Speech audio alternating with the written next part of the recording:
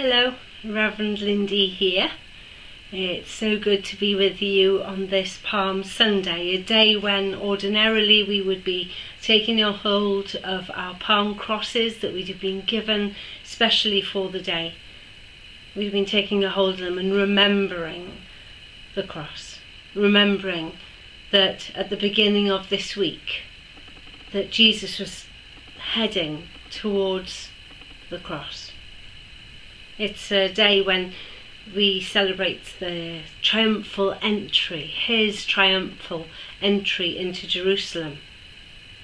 A day when the people were throwing down their palm branches and waving them as well as he went past and shouting, "Hosanna in the highest.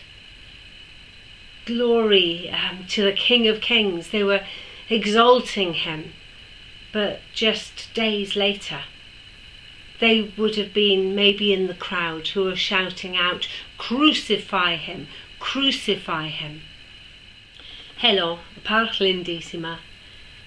Mae mor dda I fod gyda chi lle bynnag y bo ar sul palmwydd hwn.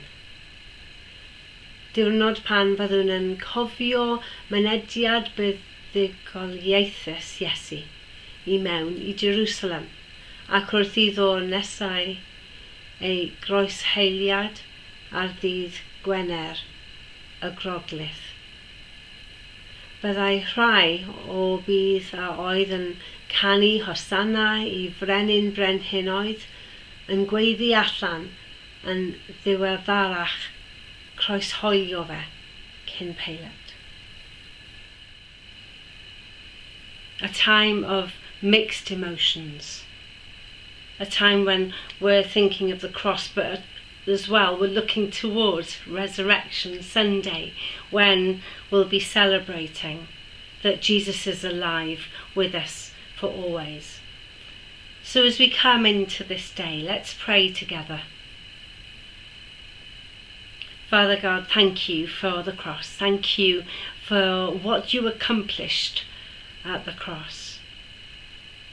Thank you for giving up your only begotten Son to die for us so that we can be restored to you.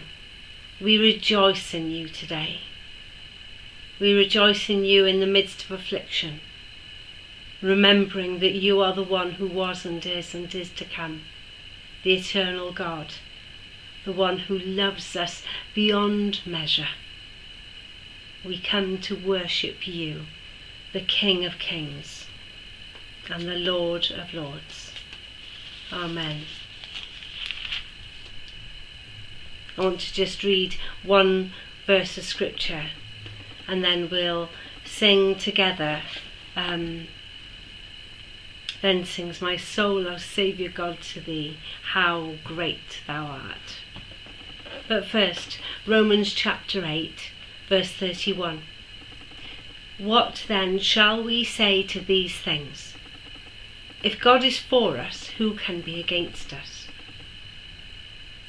He who did not spare his own Son, but gave him up for us all, how will he not also with him graciously give us all things? Rhufeiniaid 8, adnod 31 a 32. Felly, beth mae hyn yn ei olygu? Os ydy Duw ar ein hochr ni, sdim ots pwy sy'n ein herbyn ni. Gwnaeth Duw ddim hyd yn oed arbed ei fab ei hun. Rhoddodd yn aberth I farw yn ein lle ni I gyd. Felly, oes yna unrhyw beth dydy e ddim yn fodlon ei roi I ni. How great thou art, O God. Let's sing God's praises now. O Lord my God, when I in awesome wonder consider all the worlds thy hand has made, I see the stars, I hear the rolling thunder, thy path throughout the universe display. Then sings my soul, my Saviour God, to thee. How great thou art, how great thou art. Then sings my soul, my Saviour God, to thee. How great thou art, how great thou art. And when I think that God his Son not sparing sent him to die, I scarce can take it in, that on the cross my good burden gladly bearing, he bled and died to take away my sin. Then sings my soul, my Saviour God, to thee. How great thou art, how great thou art. Then sings my soul, my Saviour God, to thee. How great thou art, how great thou art. When Christ shall come with shouts of acclamation and take me home, what joy shall fill my heart. Then shall I bow in humble adoration and there proclaim, my God, how great thou art.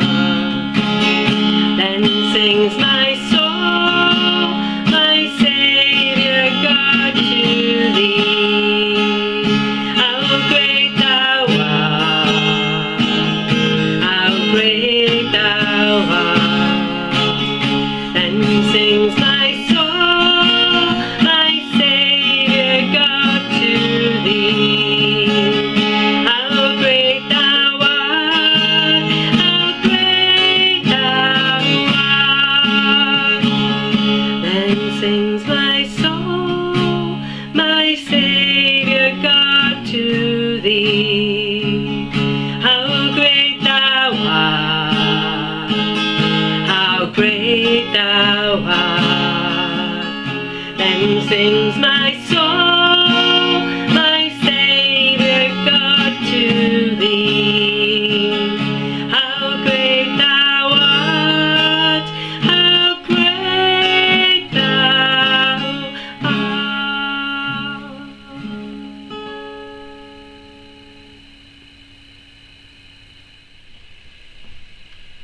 Today we have two readings. The first one is from Philippians chapter 2, verses 5 through to 11. I'm going to be reading it in Welsh. You can follow on in English if you need to do so. Adnodau 5 i 11. Dylai eich agwedd chi fod yr un fath ag agwedd y Meseia Iesu. Roedd e'n rhannu'r un natur â Duw, heb angen ceisio gwneud ei hun yn gydradd â Duw, ond dewisodd roi ei hun yn llwyr i wasanaethu eraill, a gwneith ei hun yn geithwas, a dod aton ni fel person dynol. Roedd yn amlwg i bawb ei fod yn ddyn. Yna diraddio ei hun fwy fyth, a bod yn ifed hyd yn oed i farw, drwy gael ei ddienyddio ar y groes. Fel dyma Duw yn ei ddyrchafu i'r safle uchaf, a rhoi'r enw pwysica un iddo. Bydd pob glin yn plygu I enw Iesu. Pawb yn y nefoedd, ar y ddeiar, a than y ddeiar. A bydd pawb yn cydnabod mae Iesu Grist ydy'r arglwydd, ac yn rhoi clod I Dduw y Tad. This is the word of the Lord. Thanks be to God. And now we come to our Gospel reading. Listen to the Gospel of Christ according to St. Matthew. Glory to you, O Lord. Today's reading is from Matthew chapter 26 and it's verses 14 through to 30. Then one of the 12, whose name was Judas Iscariot, went to the chief priests and said, "What will you give me if I deliver him over to you?" And they paid him 30 pieces of silver. And from that moment on he sought an opportunity to betray him. Now on the first day of unleavened bread, the disciples came to Jesus, saying, "Where will you have us prepare for you to eat the Passover?" He said, "Go into the city to a certain man and say to him, 'The teacher says, my time is at hand. I will keep the Passover at your house with my disciples.'" And the disciples did as Jesus had directed them, and they prepared the Passover. When it was evening, he reclined at table with the 12. And as they were eating, he said, "Truly I say to you, one of you will betray me." And they were very sorrowful, and began to say to him, one after the other, "Is it I, Lord?" He answered, "He who has dipped his hand in the dish with me will betray me. The Son of Man goes, as it is written of him. But woe to that man by whom the Son of Man is betrayed. It would have been better for that man if he had not been born." Judas, who would betray him, answered, "Is it I, Rabbi?" He said to him, "You have said so." Now as they were eating, Jesus took bread, and after blessing it, broke it, and gave it to his disciples, and said, "Take, eat. This is my body." And he took a cup, and when he had given thanks, he gave it to them, saying, "Drink of it, all of you, for this is my blood of the covenant, which is poured out for many for the forgiveness of sins. I tell you, I will not drink again of this fruit of the vine until that day when I drink it new with you in my Father's kingdom." And when they had sung a hymn, they went out to the Mount of Olives. This is the Gospel of the Lord. Praise to you, O Christ.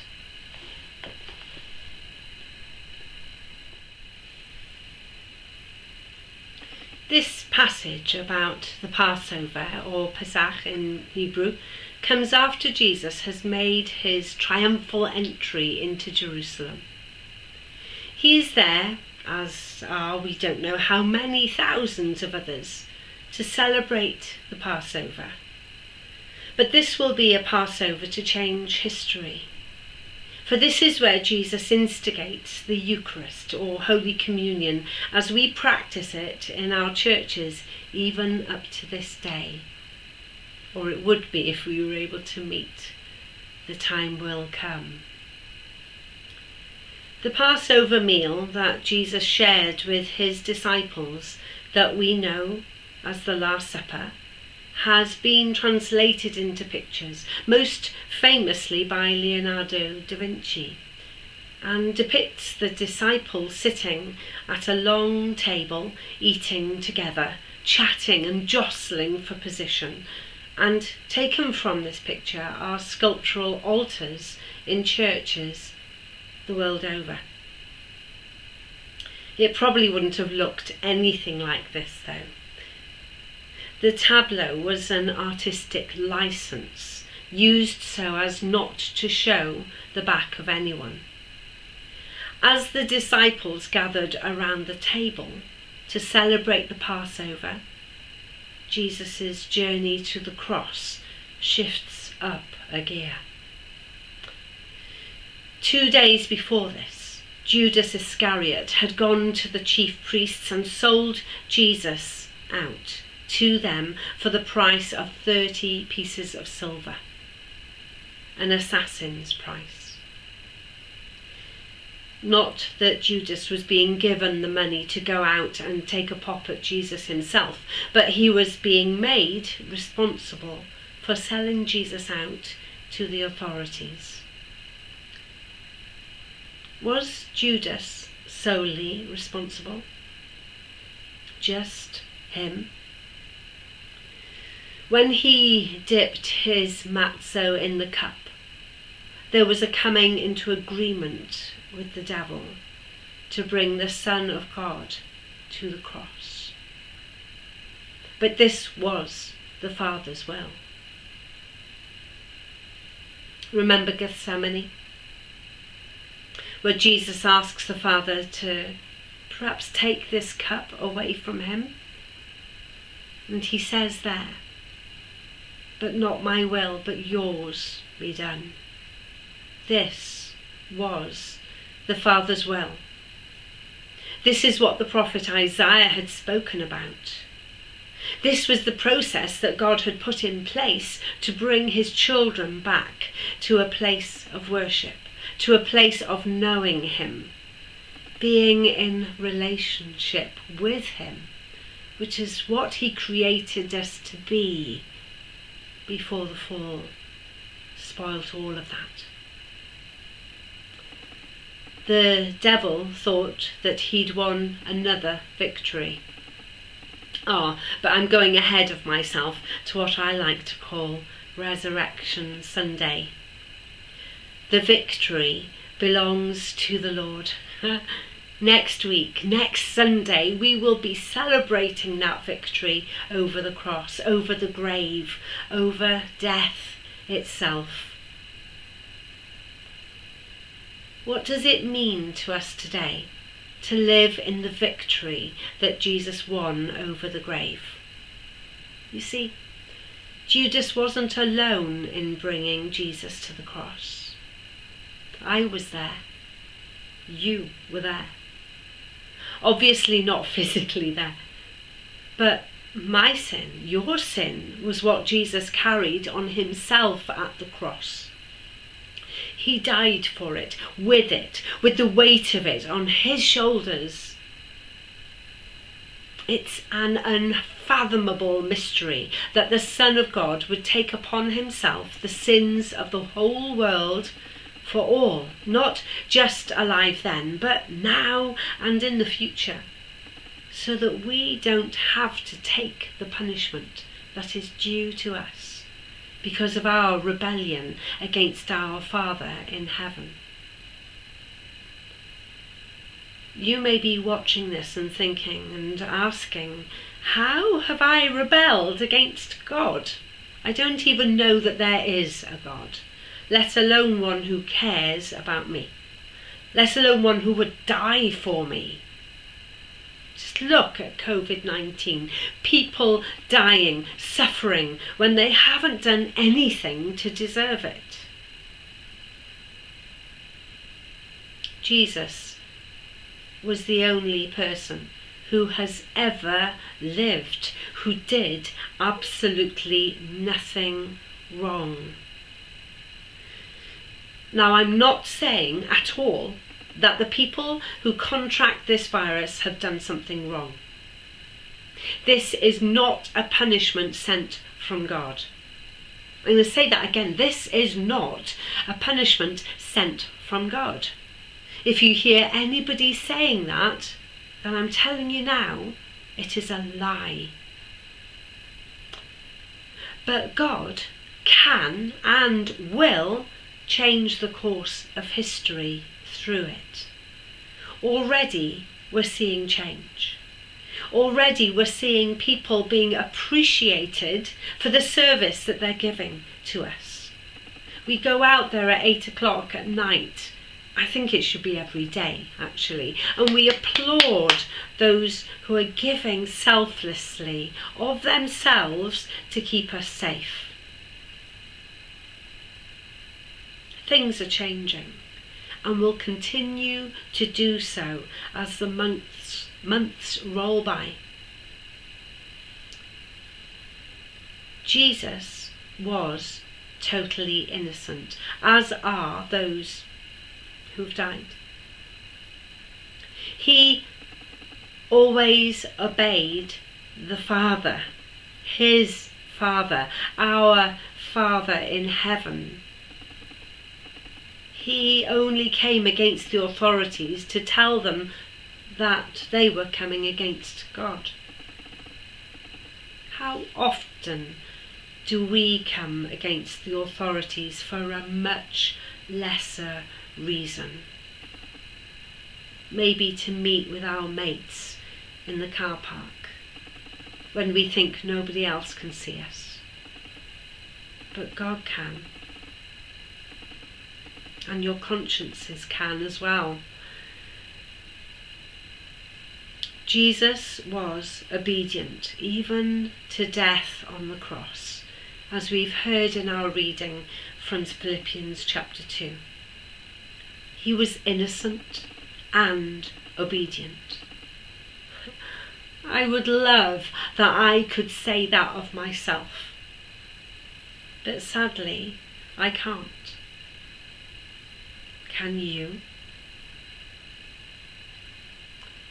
When we are born again of the Spirit of God, which is what makes us Christians, not being good people, that doesn't make us Christians. It's being born of the Spirit of the living God.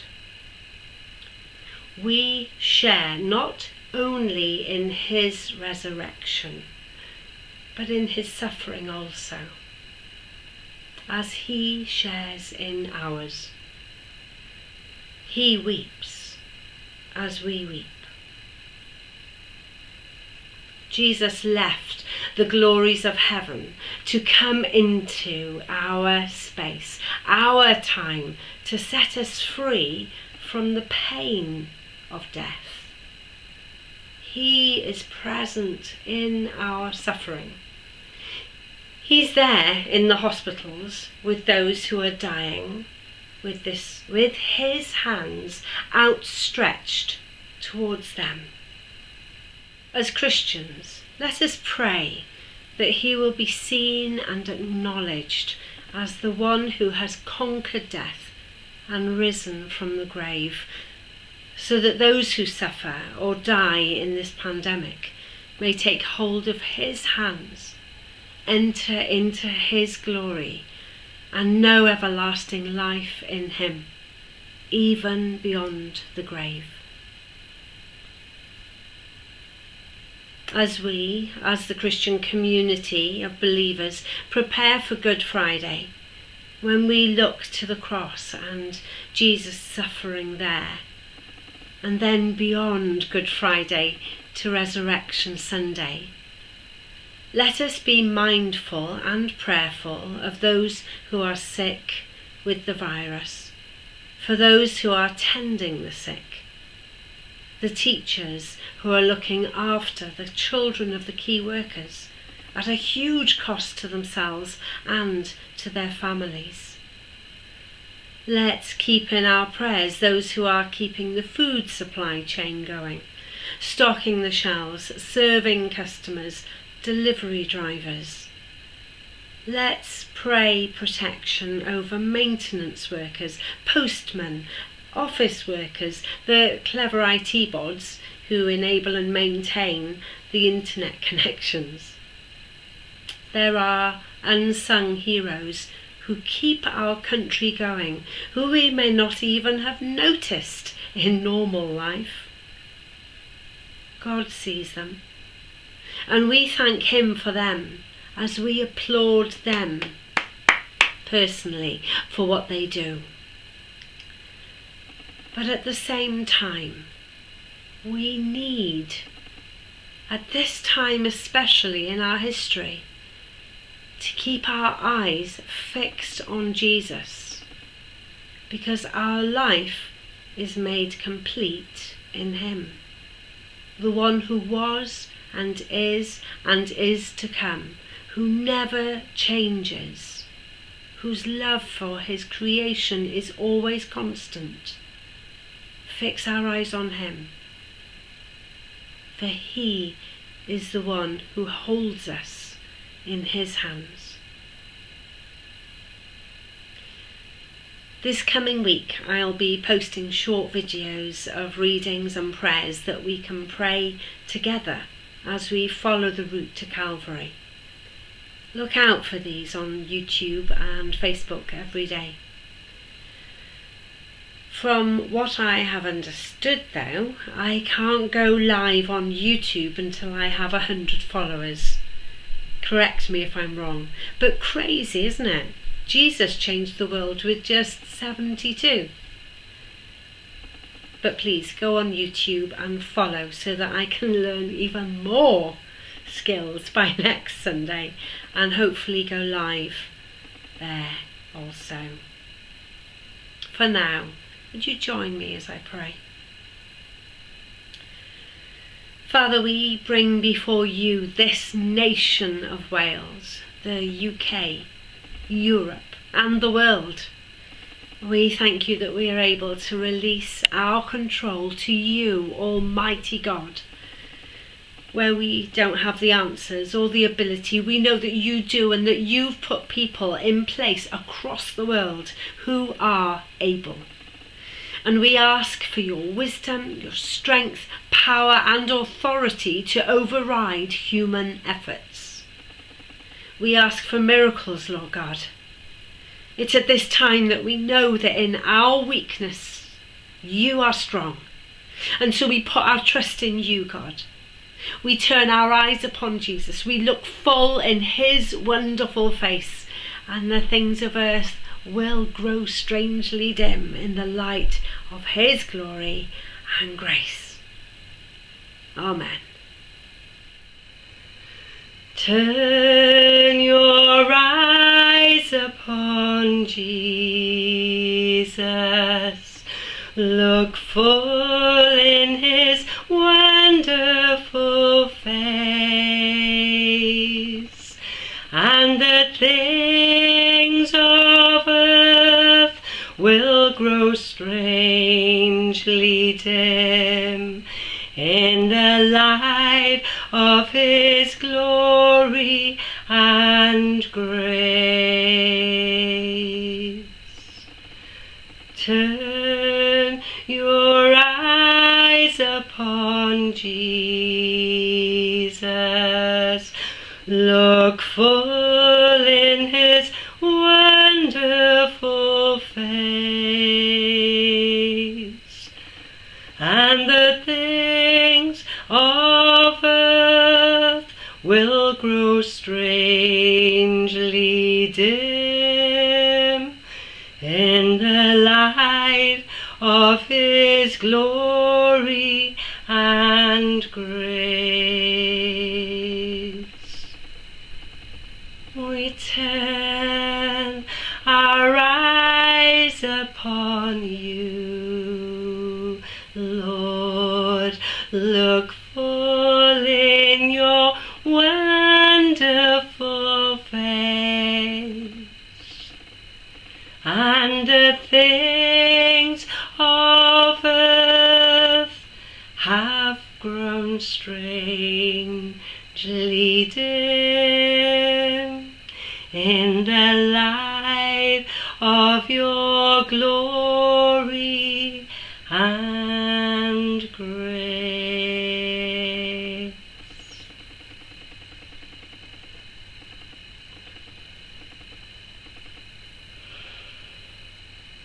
Thank you, Jesus. Thank you for your presence. Thank you for your love. Thank you for your grace. Thank you for your heart that has enfolded us in this time. Thank you that you are our joy and our song and our salvation. We praise you. We worship you with all that is within us. We praise you. Hosanna in the highest. Amen. Bydded I ddiw'r gobaith eich llenwi a phob llawenydd a thangnefedd wrth gredu, fel trwy nerth ar ysbryd glân a llenwyr chwi a gobaith. May God the Father, into whose hands our Lord committed his Spirit, give you grace to trust him in life and death. Amen. And may Christ, who on the cross forgave the penitent thief, heal you by his wounds. Amen. And may the Holy Spirit, who prays within us with sighs too deep for words, support and strengthen you as you follow the way of the cross. Amen. And now a blessing. I bless you in the name of Jesus, that the Father may bless you with all peace and strength, fortitude in this time, that you may know the riches of his love, that you may know him strengthening you in the core of your being as you set your eyes on him. I bless you in the name of Jesus, that the Father may bless you with the fullness of his Holy Spirit, that you will glow as a light that shines in the darkness, and that people will be drawn to Jesus through your love and your faith.